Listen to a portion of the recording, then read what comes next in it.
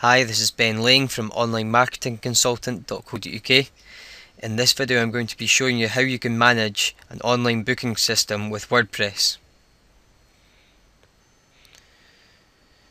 I'm using the WP Booking Calendar plugin on WordPress, which can be downloaded at wpbookingcalendar.com.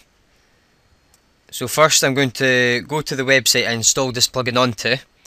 It's a website I've built, and I'm just going to use it as if I was a customer going to book a bungalow. So I'm going to click on here and scroll down to the booking calendar, and let's just say I want to book a week in August, so from Saturday.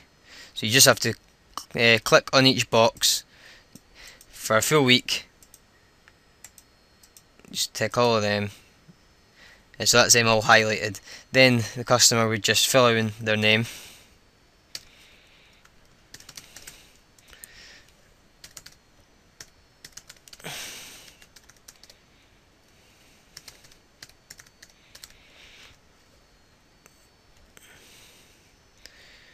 I'm not going to give that.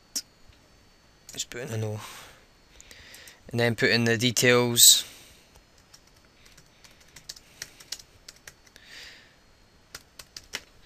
And then click on send,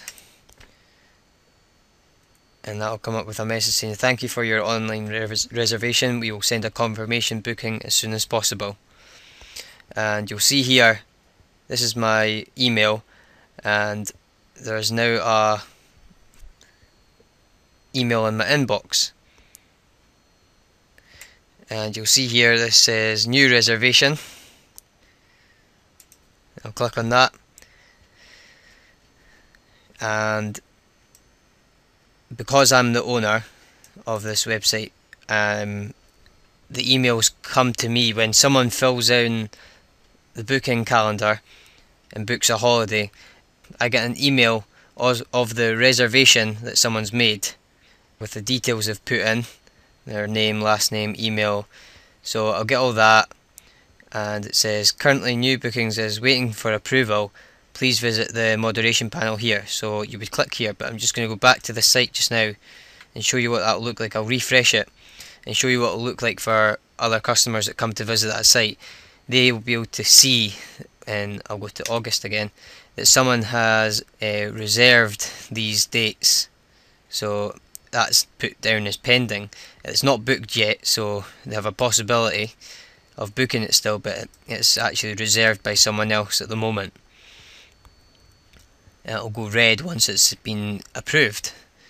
So to approve it, just go back to the email, click here.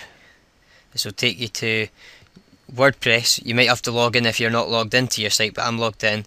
It'll take you straight to the bookings. If it doesn't take you to the bookings, you'll see up here it says bookings, and that will take you to here. So this is a pending bookings. There's only one just now, and you can either approve or cancel. So for some reason you can't book anyone on that date because you've promised someone else that week, you can cancel and give them a reason. So you can type in someone else is using the bungalow this week, something like that. But if you're approving it, you just click on approve, and this should update. So that's updated. Now you'll see this has went blue, so that's it approved. And you'll see, if you scroll down below that calendar, you'll see the approved reservations and the dates here. When you highlight over that, it shows you the date from till when. And if you need to cancel, or someone's cancelled their booking, you can cancel it here. Again, you can add in the reason for the cancellation, but that's fine. I'll show you what it'll look like on the website now. So I'll need to refresh that.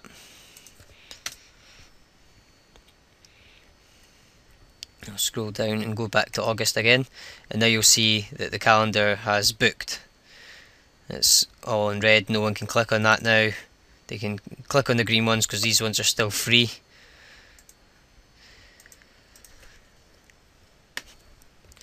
and I'll just show you what the customer will get once your booking's been approved. Once you've approved it, the booking calendar plugin sends an email to that person who's reserved or booked the hotel. You get an email, your reservation has been approved, and it tells you the details with the dates, just to approve it, and your customer can print that off from their email. Another way you can add a booking to your website is you can do it on your WordPress dashboard. You just need to go to bookings and then click on, you'll see here on the WordPress dashboard, you can click on add booking. So say someone's actually called to book instead of using the online system, and you just need to fill in their details. It doesn't matter what I put in here. And then their email, their phone, and then the details of the booking. And then you just click on send, and just always leave this ticked because it sends an email notification to the customer about this operation. So once I send that, it will send an email to the customer that you're booking them into the bungalow for this example. So I'll click on that. Sorry, I need to select the dates. So let's just say it was this weekend for 2 nights,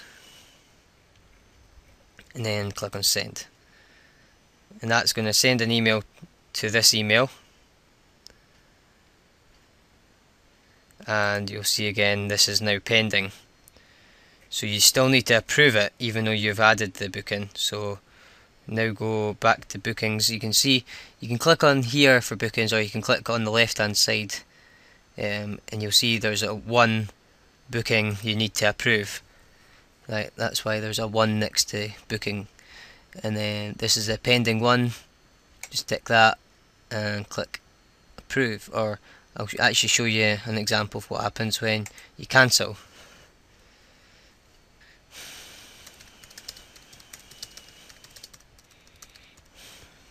And then just click on cancel.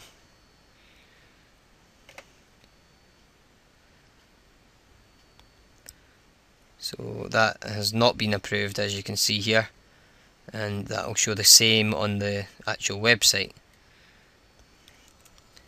So now you know how to use the WP booking calendar. If you would like more online training videos like this, check out my YouTube channel.